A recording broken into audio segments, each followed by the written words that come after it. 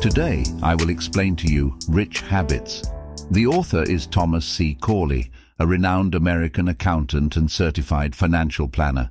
He established an accounting firm that provides financial services to over 1,000 small businesses and individuals. Due to his job, he had access to many wealthy individuals and took the opportunity to conduct an interesting survey. Over the course of 5 years, he studied the daily habits of 177 wealthy people and 128 poor individuals. While this sample size might not be large, almost every individual was a multi-millionaire. Corley conducted a detailed survey and found that there were commonalities among the rich as well as among the poor. However, the habits of the rich and poor were distinctly different. The habits of the rich continuously bring in money and a prosperous life, while the habits of the poor lead to a life of scarcity and low energy. So what constitutes a rich person? Why study the rich? Is money everything? While there are many things more important than money in this world, if someone amasses a vast fortune, they certainly know something more than the average person, or have more experience and have encountered more pitfalls on their journey to wealth. Regardless of whether you're keen on making money or want to become a multimillionaire, there are admirable and simple qualities in these wealthy individuals that can enhance your life. Upon finishing this book, you might realize that being rich is not only about material wealth, but also includes spiritual wealth, a good state of life, and harmonious interpersonal relationships. Corley mentions at the beginning of the book that he provided financial consultation for an entrepreneur. The entrepreneur was highly competent and his company was thriving, but he couldn't balance his finances. Every payday he faced tremendous financial stress. Corley spent months analyzing the company's expenses, production process, labor rates and industry comparative data, yet couldn't pinpoint the problem. It wasn't until he discovered that the entrepreneur had terrible lifestyle habits, frequently spending extravagantly on nightlife, that the financial stress made sense.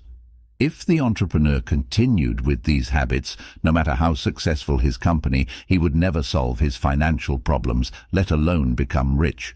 The author's definition of a rich person is unique. It's not just about how much money one earns. True wealth is being able to maintain a balance in financial matters and sustain a healthy lifestyle. If these conditions aren't met continuously, one cannot be considered rich. To illustrate these traits, he specifically chose self-made, self-reliant rich individuals rather than those who won the lottery or inherited their fortunes. The theories in Rich Habits have been published in multiple countries and hundreds of media platforms, changing the global readership's perception of the rich. People often assume the rich live more comfortably and leisurely, but after reading this book, you'll discover that the rich are actually a group of individuals who are better at planning and patience. Next, I will explain rich habits to you in 2 parts. The first part focuses on the term rich, detailing which habits make people increasingly wealthy and which ones lead to increasing scarcity and even despair. The second part emphasizes the term habits, discussing how to develop good habits that improve both life and career. In the first section, I will analyze the habits of the wealthy in detail from 3 aspects: daily life, personality traits, and interpersonal interactions. Firstly, what's the difference between the daily behaviors of the rich and the poor? The most significant difference is that the rich tend to be more careful and restrained in their daily lives.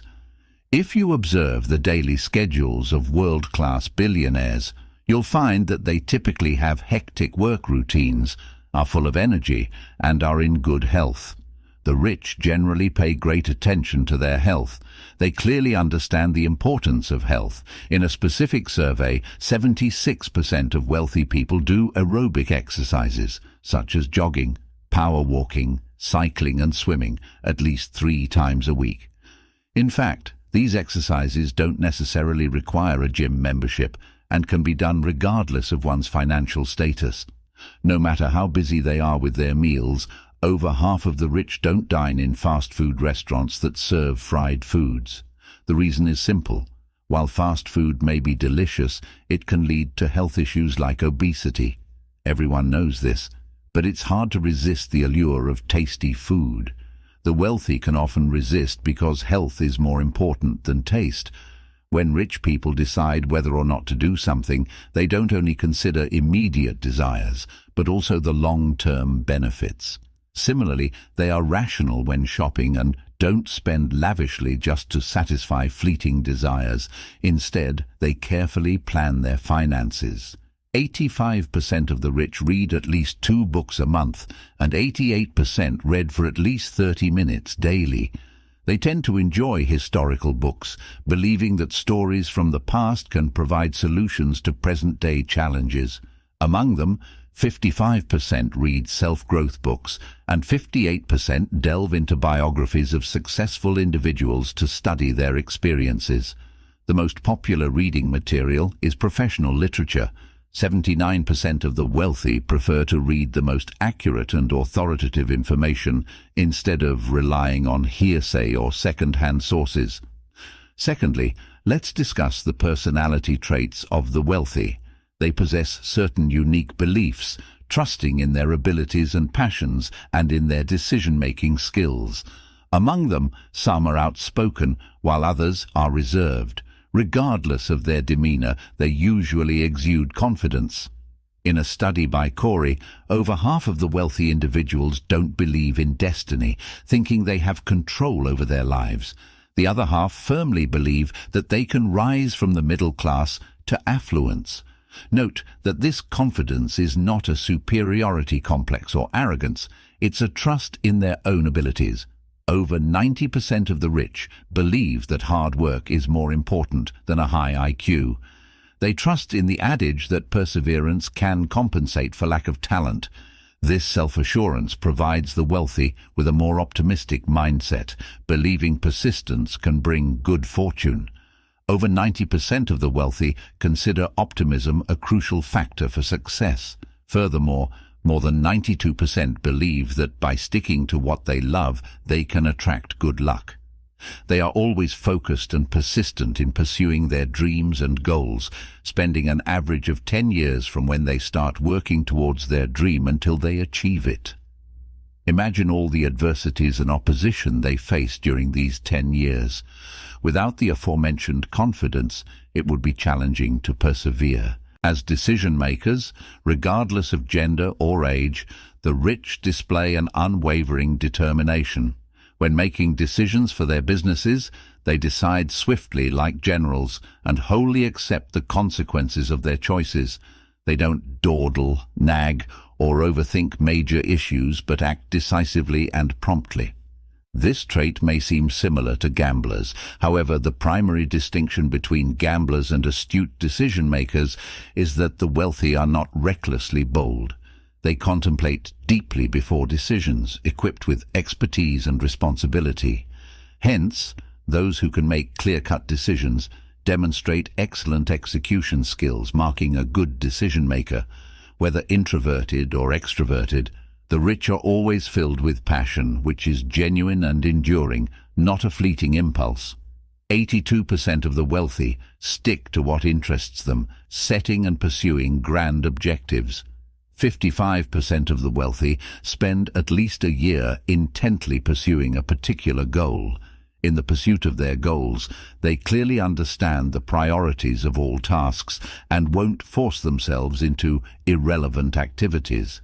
They would unhesitatingly decline any person or thing that might impede their life's aspirations, even if it may come off as cold or impersonal. However, the rich understand that without these refusals, their goals become even harder to achieve. This isn't selfishness. Given their often lofty aims, they need to give it their all, so they are incredibly protective of their time and energy. The wealthy often prefer to tackle challenges head-on, eliminating all unnecessary obstacles. All right, here's the translation. Okay. Thirdly, let's take a look at the habits of the wealthy in terms of interpersonal relationships. The wealthy are very good at communication and excel at building solid, long-lasting relationships. First, the wealthy speak more cautiously. Most gossip is negative and doesn't do any good for relationships. Why is spreading gossip not advisable? Because judging others this way makes one narrow-minded and bitter over time. Think about it. We've all been victims and propagators of gossip at some point. I've seen some who, despite being eloquent and insightful, accomplish nothing over the years. They have one thing in common: they love commenting on others, online and offline. This is a case of misdirected intelligence. Moreover, gossip often backfires. In a close-knit group, the subject of the gossip always finds out who the gossiper is, which creates an unpayable debt. Even without gossip, the wealthy don't just say whatever comes to mind. 94% of the wealthy don't vocalize all their inner thoughts. They even proactively control their emotions. 81% of the wealthy have developed the habit of controlling negative emotions. At first, people might be wary of them, but over time they come to see these individuals as pleasant and easygoing. Whether they're angry or sad, they think before they act, analyzing their feelings and ensuring that their communication achieves their goals rather than conveying negativity. Moreover, the wealthy are very thoughtful towards their friends, making sure to call and send birthday wishes. Up to 80% of millionaires take time out of their busy schedules to call and send birthday wishes to people they care about. Among these people, some are not close, but a simple birthday call can be a lifeline for the relationship. 25% of these individuals reciprocate, taking the relationship out of life support mode. Just like with birthdays, they also call during important moments in someone's life, such as the birth of a baby or a promotion, solidifying the bond. The wealthy have many loyal friends around them, but people often attribute this to their wealth, overlooking their efforts. Although they do considerate things to maintain relationships, these millionaires believe honesty is the best policy. 85% of the wealthy insist on telling the truth. They are against lying, even white lies. Being truthful not only gives them an upright and trustworthy image, but also boosts their self-respect. The wealthy typically have high self-esteem. Lying diminishes their moral standards, and the cost of covering up lies is too high. In interpersonal relations, the wealthy focus on building effective connections and solidifying relationships. 86% of them network with individuals who can help them achieve their dreams and align with their values. Once you have a dream, you need to surround yourself with those who support it. Charles Schwab, the former president of Carnegie Steel Company, mentioned that he had never seen someone perform worse when praised than when criticized. The author isn't rejecting criticism, but emphasizes the need for clear, constructive feedback from those who know what they're talking about. These mentors, having achieved success, provide valuable insights. The weight of advice isn't about age, but the accomplishments in a particular field. If we hope to achieve our dreams, we need to surround ourselves with those who truly support and help. For those who don't offer constructive feedback but only dampen spirits, steer clear of them just as you would from gossip groups. And that concludes the habits of millionaires. In the second section, let's re-examine the concept of habits. Hume once mentioned that habit is the best guide to life. The author also believes that habit is the mother of luck. A good habit can bring good fortune to a person, so don't envy those who seem to be lucky. In reality, they might have some good habits that we haven't noticed yet. The author categorizes luck into 4 types. 1. Random good luck, such as winning the lottery. 2. Random bad luck or accidents, like a house suddenly being crushed by a big tree. These 2 kinds of luck are beyond ordinary people's control, so we won't discuss them further. However, there are 2 other kinds of luck we can influence. The third type of luck is opportunity. This good luck is a byproduct of good daily habits. Good habits are like apple trees. When we properly prepare the soil and diligently nurture the tree, it will bloom and bear fruit. The apples on the tree represent our good luck or opportunities. The fourth type of luck is misfortune. Just like good habits, bad habits also take root. They grow and eventually bear the fruits of misfortune, such as losing a job, failed investments, divorce, illness, etc. These two types of luck may seem mysterious, but they are the results of our everyday actions. To achieve success, we must attract the right kind of luck. Success has many obstacles, and procrastination is the biggest one. The author believes that procrastination is a typical poverty habit which hinders you from forming good habits. Thus, to develop good habits, one must first address the issue of procrastination. Even geniuses, once they develop the habit of procrastinating, will eventually become ordinary. The main reason for procrastination is a lack of passion for one's livelihood. I've noticed many people jokingly refer to themselves as having advanced stages of procrastination. If you have this habit, it's essential to get rid of it. Let me share a story from my own life. In college, I always procrastinated on assignments, even writing them on the day they were due. This made me think I was a chronic procrastinator. Though people always said this, I didn't realize how detrimental my behavior was. Once a thought forms in our mind, it drives our actions. Habitual thinking, once established, leads us to repeatedly entertain previous thoughts, resulting in increasing levels of procrastination. I seemed somewhat proud of being a procrastinator. That's just how I was. Although I stopped thinking this way, I wanted to affirm my existence. Later, I realized this behavior wasn't benefiting me at all. If I wanted to, I was actually someone who could handle tasks, write drafts, and read very quickly. I always managed to efficiently and effectively complete the most critical tasks. If I hadn't labeled myself during my freshman year, maybe I would have turned my flaws into strengths a few years earlier, overcoming my procrastination and accomplishing more meaningful things. Here's a summary of the essence of the book for you. In the first section, I detailed the habits of the wealthy mentioned in the book from three perspectives: daily life, personality traits, and interpersonal relationships. Generally speaking, the wealthy are more cautious in their words and actions, have more confidence and passion, place more emphasis on cultivating good interpersonal relationships, and possess stronger emotional control. In the second section, we revisited the relationship between habits and luck, understanding the cure for procrastination, the biggest enemy of good habits. With the Habit Observation Chart tool, we can scrutinize our daily habits and, as a result, discard the bad ones and nurture the good ones. Lastly, I'd like to share a checklist. This checklist summarizes the main points of the book and encapsulates the habits of the 177 millionaires mentioned by the author. We need the rich habits commitments in this list because each line starts with I, making it perfect for your collection. You can forward these commitments to anyone you think of, not for any other reason, but for the positive spiritual power in these 10 promises. They are worth our repeated contemplation and appreciation. I believe you'll recognize that being rich doesn't only describe monetary and material wealth, but it also signifies a fullness and happiness in the spiritual realm.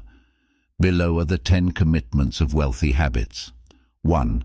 I will cultivate daily habits, ensuring that they're followed accurately every day.